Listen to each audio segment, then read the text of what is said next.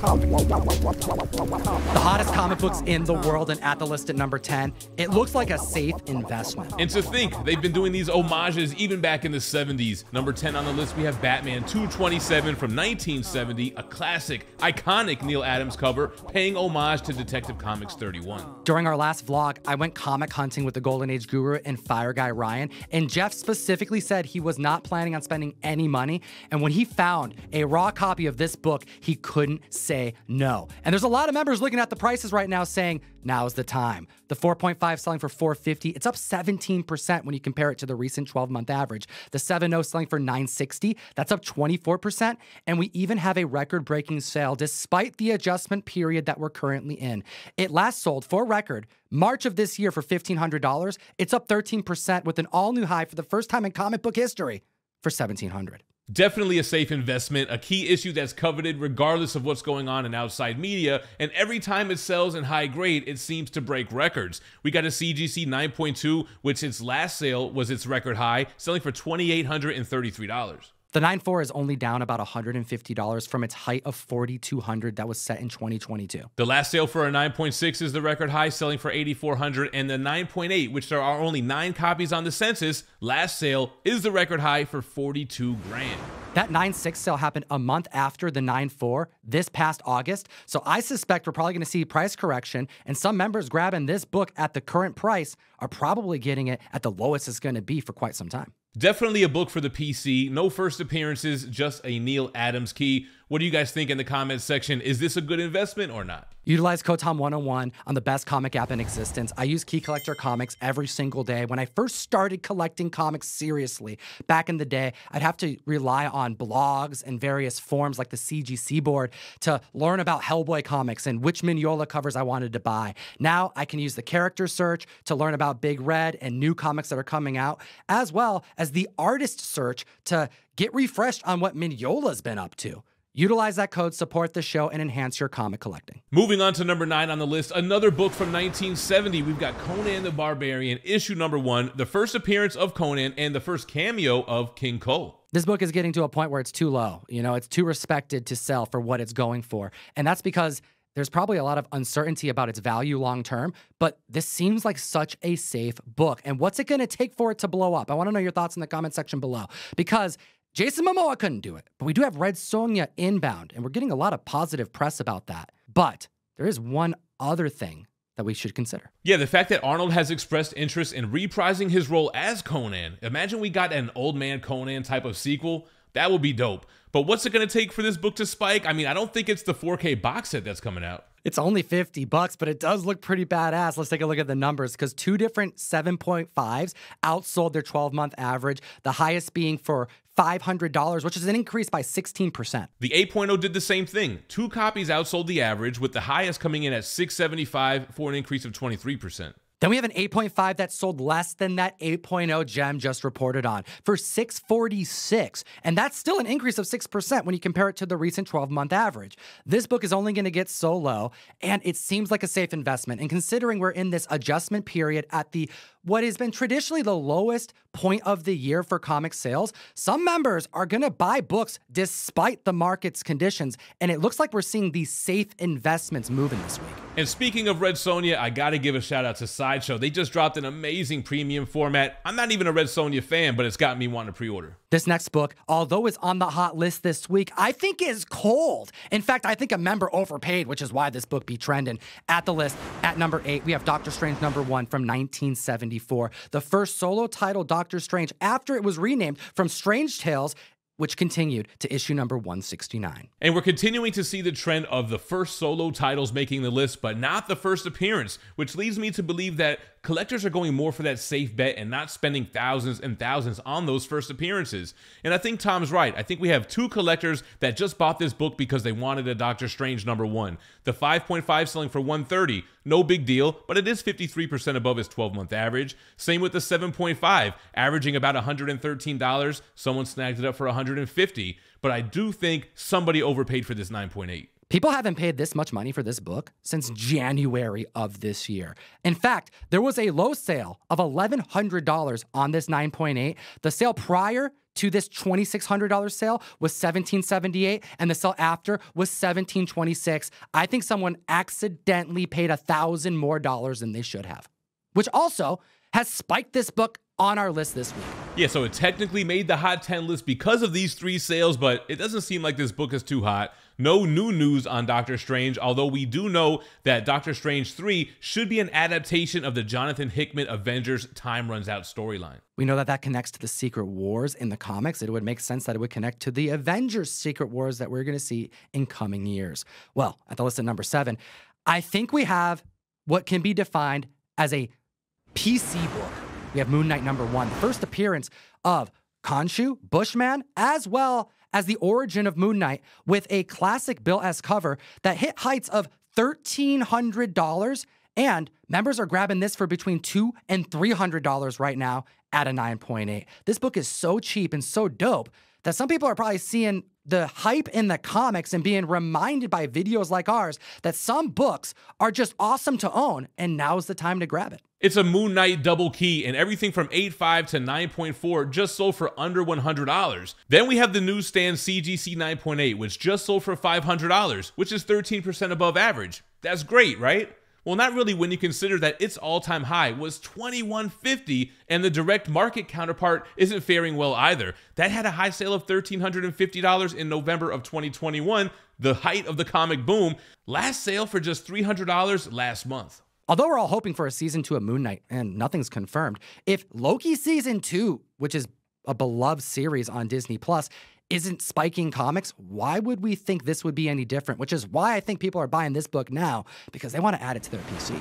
Marvel did recently drop their new trailer for Vengeance of the Moon Knight, the new ongoing series which will be written by Jed MacKay, and I gotta say, from the trailer, it looks pretty dope. You definitely don't want to miss out on our November mystery mail call box. You got under 5 days to get yourself a Spider-Boy number 1, Tyler Kirkham trade dress cover, first solo ongoing series, as well as a Bjorn Behrens Swamp Thing number 1 homage to the classic Bernie Wrightson key, first appearance of Alec Holland in trade dress.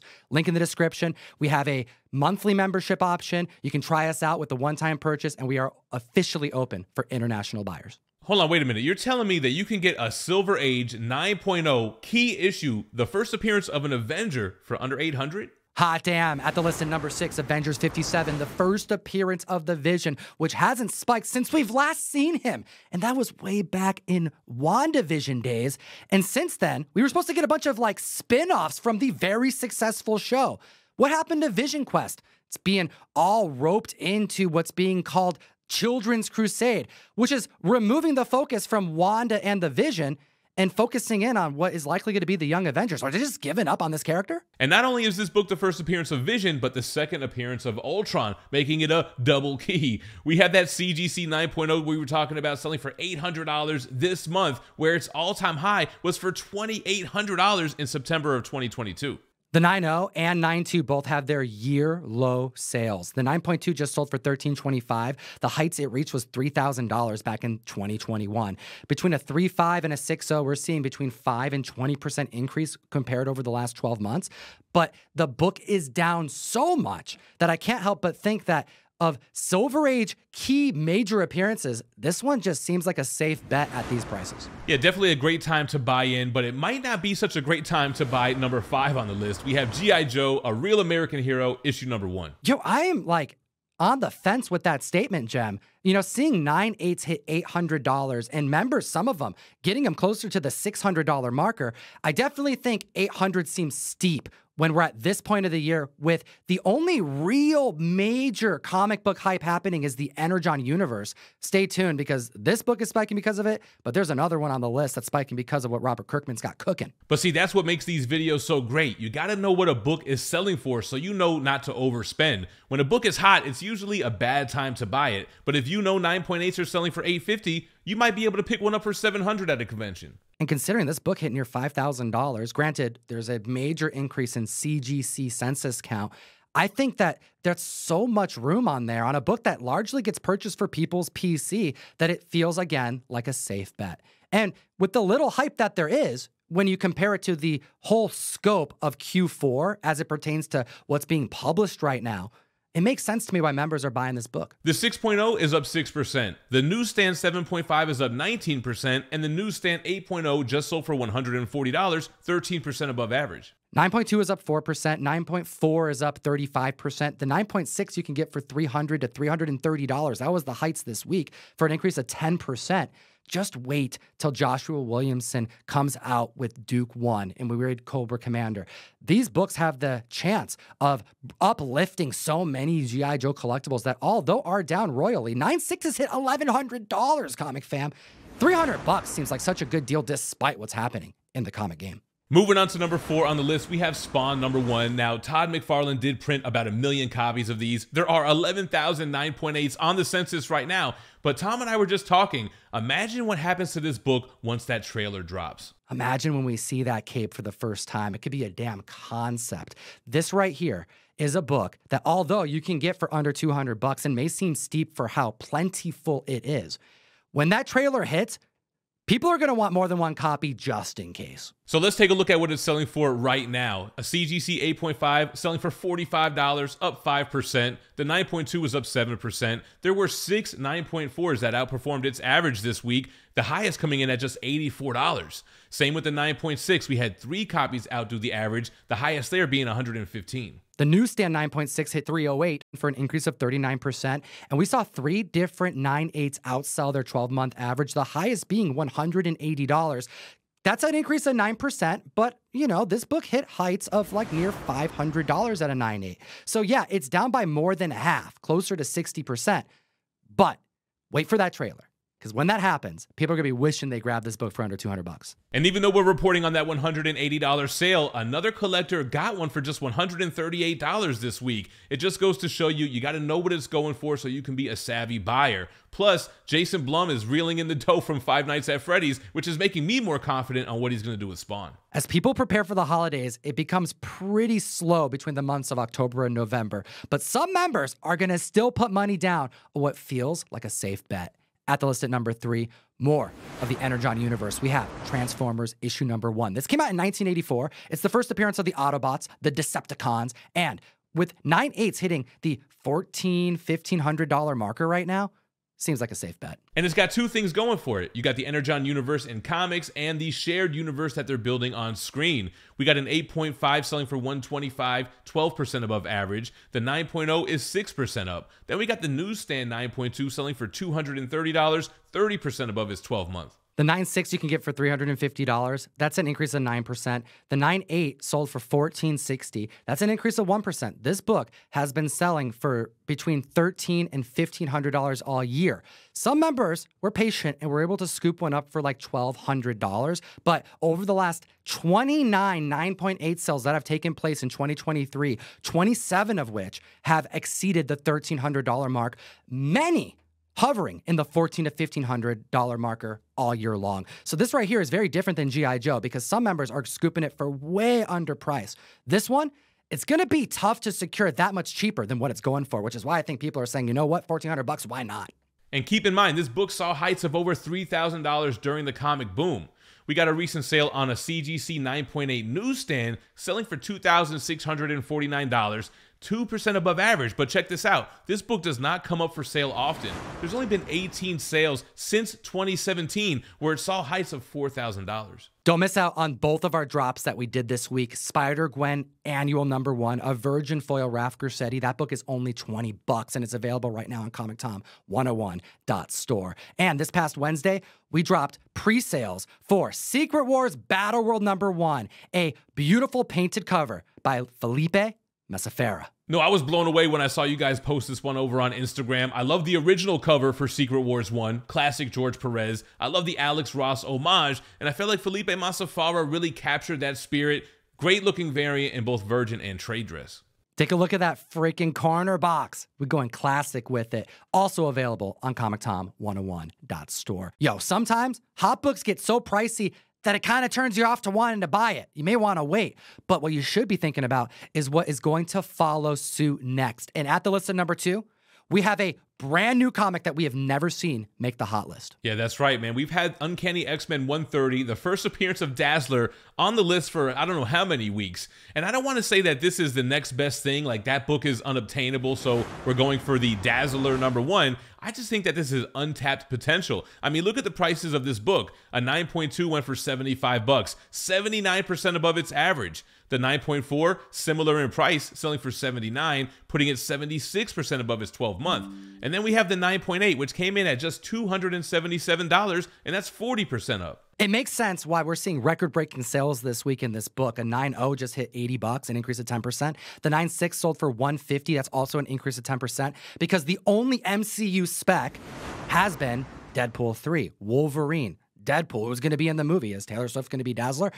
It is understandable why the safest investment as it pertains to the hottest keys are the ones that are the ones being most talked about, but also why this book is replacing issue 130 because it's so affordable. It seems like a safe bet. And for those very same reasons, we have a brand new #1 on the list, the hottest comic book in the world. Make sure to hit that like. Make sure you're subscribed to the channel. We're here every single week. And back on the list after a 1-week break, we've got Wolverine issue #1, the first solo series for Logan. An increase of 14 copies graded at a 9.8 in under 2 weeks. This right here shows the supply going up and members still betting on the first solo series Frank Miller cover. The newsstand 7.0 is up 10%. The 8.0 newsstand is up 19%. The direct 8.5 is up 2%. The 9.0 is up 1%. These are maintaining price despite an increase in census count. The 9.2 had to catch up a little bit. It just sold for $180, which puts it 16% above average. But then you have the same trend. The 9.4 is maintaining. The 9.6, however, is up 20%, and the 9.8 just sold for $725 for an increase of 8% over its 12-month average. When this book was hitting $550, $600 this year, we said that this seemed too low. Now it's creeping up past the $700 marker, despite the last sale being literally at $700. Is this the time to buy this book? Do you think we're going to see any more lows as we come out of the adjustment period that we're in? We got to know your thoughts. And as always, geek responsibly and stay minty fresh. Enough said.